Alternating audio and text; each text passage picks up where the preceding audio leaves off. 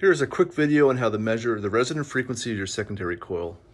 I have the secondary coil mounted by itself with no primary, that's very important. And I'm connecting it to a function generator through a 6.8K resistor. The value of the resistor isn't critical. Anywhere from 5K to 20K should work just fine. The function generator I have set up for a sine wave, and I use the maximum amplitude as possible, in this case 20 volts. I then connect an oscilloscope probe on the output side of the resistor and then connect that to an oscilloscope. To find the resonant frequency, we're just going to sweep the function generator through the frequency range until we find a voltage minimum. So I'm starting at about 130 kilohertz, slowly increasing my frequency until I see a voltage minimum.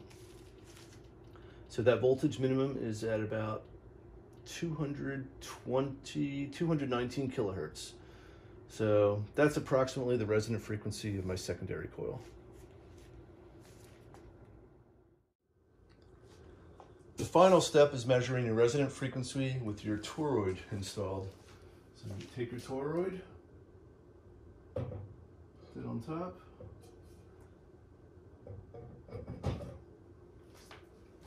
and we repeat the process. So with the toroid attached, the resonant frequency should be lower, so we'll sweep the frequencies lower. And again, look for that voltage minimum. And there we go. Our minimum is about 133 kilohertz. So the resonant frequency with the secondary and the toroid is approximately 133 kilohertz.